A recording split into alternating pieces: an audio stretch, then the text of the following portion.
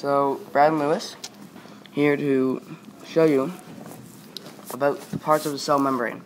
So, circle and blue are the cell membrane, cell membrane. Red is the cytoplasm. Green is the nucleus, the dark part, right here too.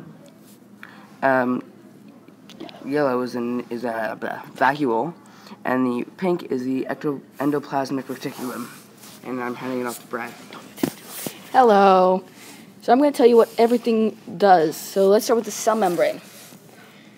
Like the skin covering our bodies, this membrane surrounds and protects and controls the contents of the cell. Its structure helps control how substances enter and exit the cell. Next up, we have the cytoplasm. A large portion of the cell is occupied by the cytoplasm, which has a gelatinous texture. Like blood circulating in the body, the cytoplasm is always in motion. It allows substances such as oxygen and nutrients to be distributed in the different parts of the cell. It also holds the organelles in place. Next up, we have the nucleus. This is generally the easiest structure to see in this cell. The nucleus directs the cell's activities. It contains chromosomes, structures made of genes that enable the cell to grow and reproduce. The nucleus is surrounded by a nuclear membrane. This membrane controls the entry and exit of the substances in the nucleus.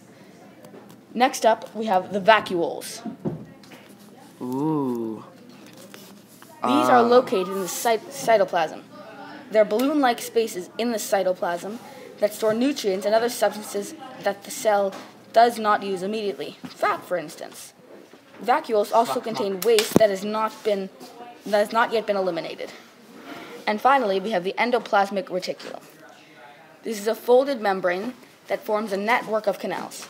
Substances travel down these canals to the various parts of the cell, or to leave the cell.